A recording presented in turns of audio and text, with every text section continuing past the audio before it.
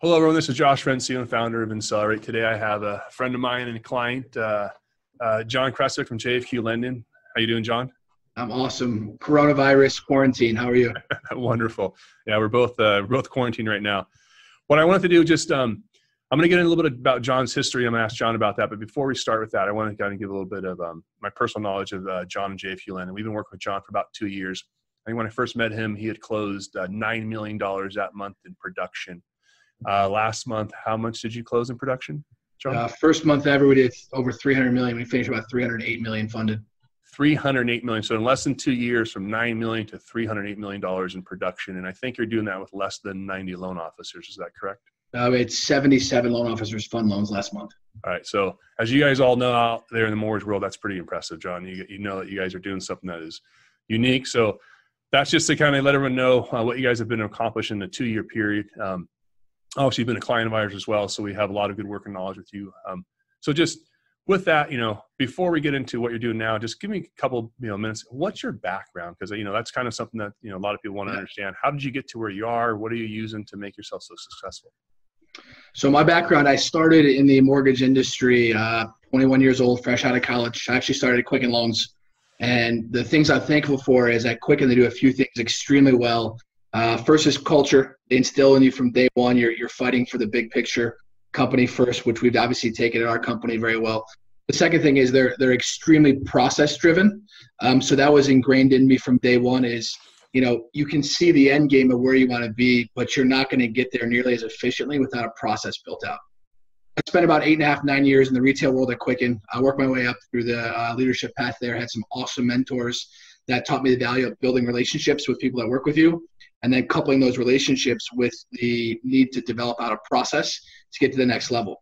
And so what it actually enabled us to do when we founded our company was the same concept of you want to have a very, very strong internal culture, not just culture, but a sales culture, right? So our loan officers understand the words and the meaning of we have to be elite. So the reason that we can fund $300 million with 77 loan officers is because they have to put up 25 to 30 units every month, not for a paycheck, but that's just what everybody else around them does, right? And I think for us, what was important is instilling that sales culture from day one.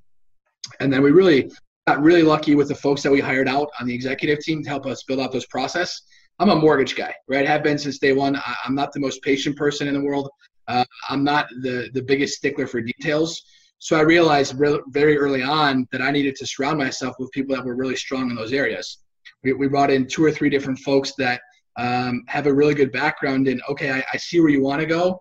And I'm like, they kind of describe me as the Donkey Kong. I walk around, I just knock walls down all day long, and they sweep it up behind me and make sure it all works, right? And so that was, I think, 3 or 4 months after we started the company, we were looking for a CRM, because my philosophy up front was let's overspend on marketing dollars so my loan officers have too many phone calls up front.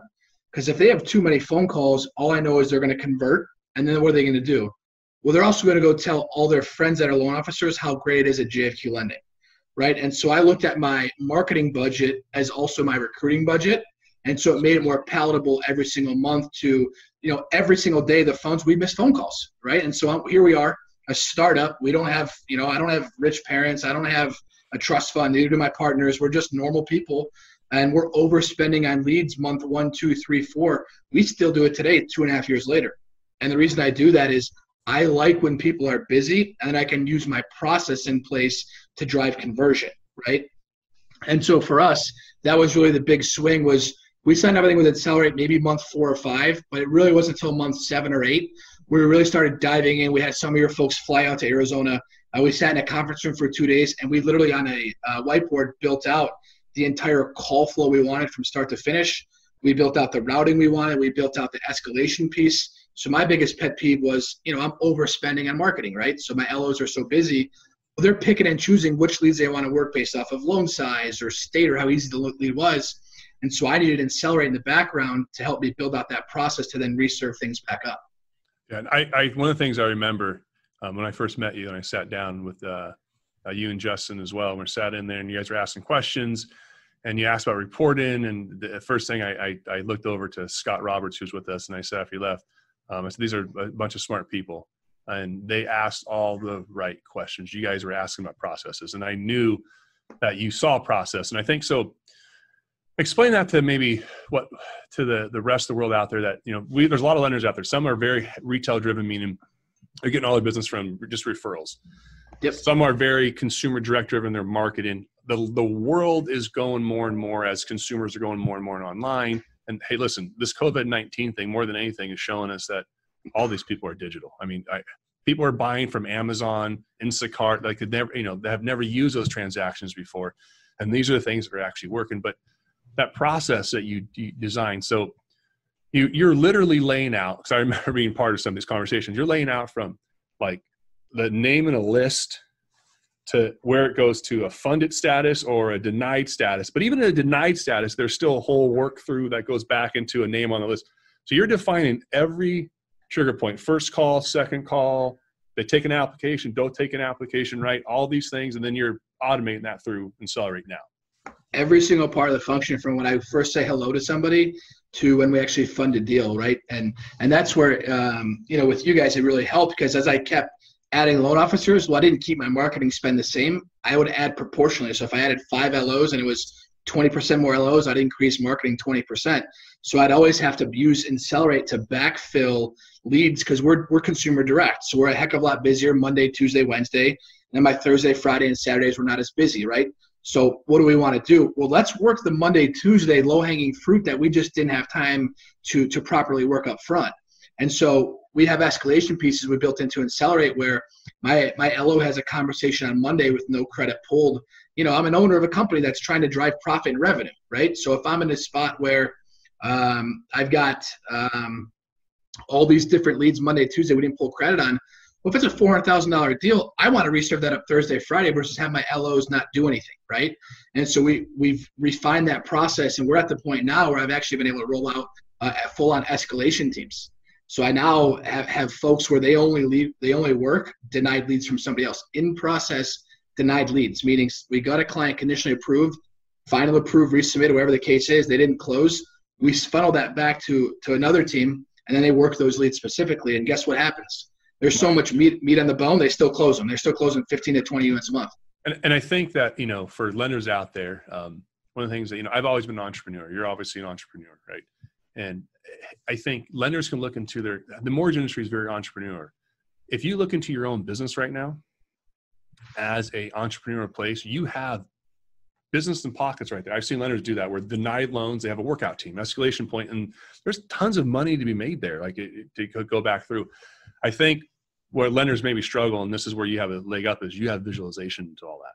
And you have a process. A lot of lenders don't have a CRM that actually talks from, and same with consumer direct groups, don't have a CRM that can go from a lead to a funded loan to back to a new customer and denied loan, and work in the process. So I think that has probably been, really helpful for you. What do you see, with that right now with your employees working from home? And I know that you actually had your employees work from home weeks before this. Okay, so I know you were having your office clean. You're very much on top of this, and I think we discussed you had already ordered computers for your next classes ahead of time. So you're very much looking ahead of the market.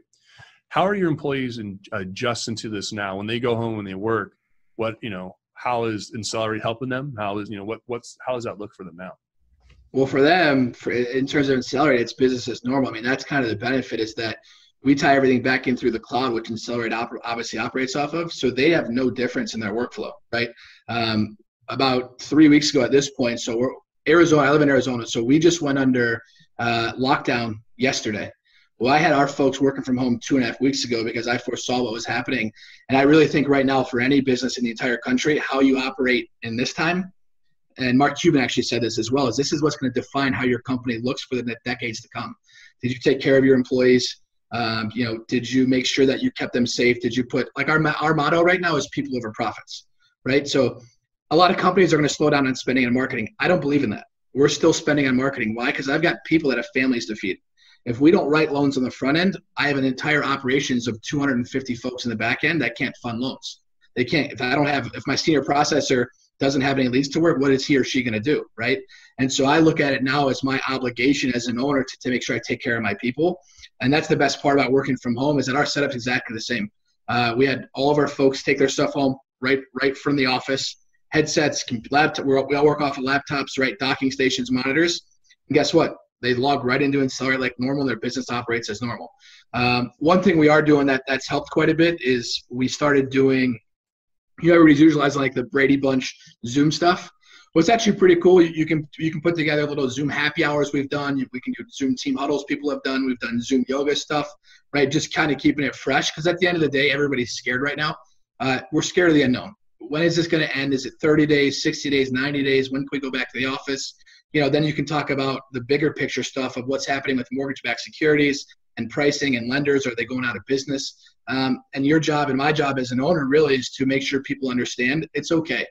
This is America. We're the greatest country in the history of the world. We're going to figure this out, and we're going to come back in 60 or 90 days, and we're going to be stronger than ever, right? And so the ability to just take a system like Accelerate or our phone system, use intelligent call routing and have it work anywhere has been invaluable.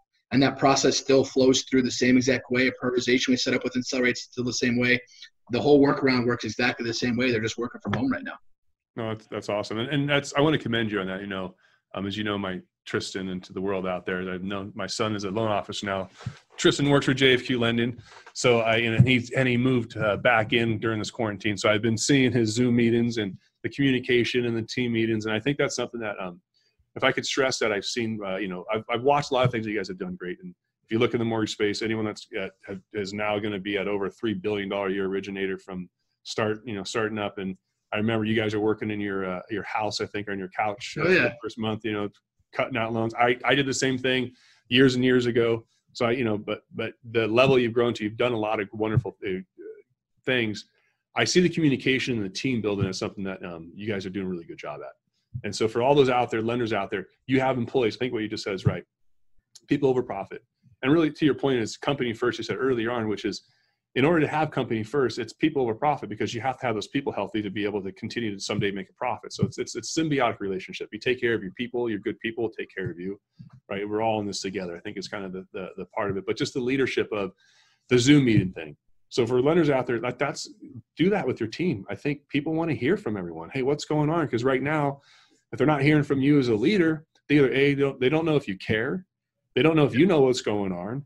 And they're unsure of what is going on. So you could have leaders out there have great plans of what they're doing with the company, but they're not telling the employees and telling the staff, then they don't know what's going on. So the communication thing, I think, is really powerful and impactful. And obviously, the systems, processes, and procedures that you guys have put in place. If there's one thing that you would leave people that you say, hey, over the last 2 years, what are the things that what have you focused on the most, or what is it that has it been marketing?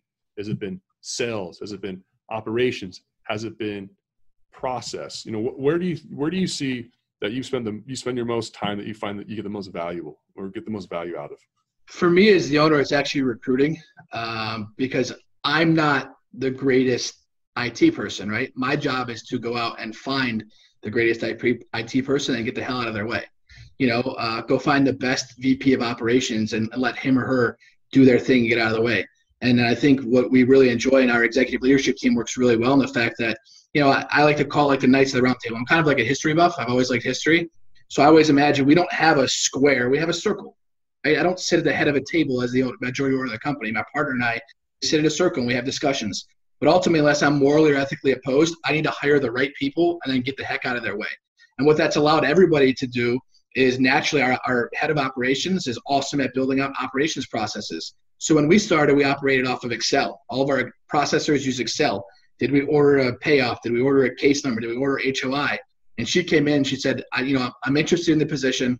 Just please tell me you guys don't operate off of Excel. And my partner and I both started laughing, right?